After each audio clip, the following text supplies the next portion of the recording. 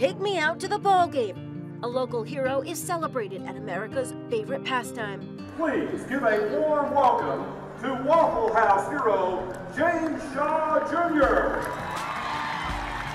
James Shaw Jr. is the man who bravely took down the suspect, accused of killing 4 people at a Tennessee Waffle House and saving the lives of others inside the restaurant. He was recently honored by state leaders for his courageousness. Just want Nashville to stick together and stop all the, needless and senseless shootings that's going on in Nashville, and we just need to come together and be one. Now he's awarded with this fun moment of throwing out the first pitch at the Nashville Sound game.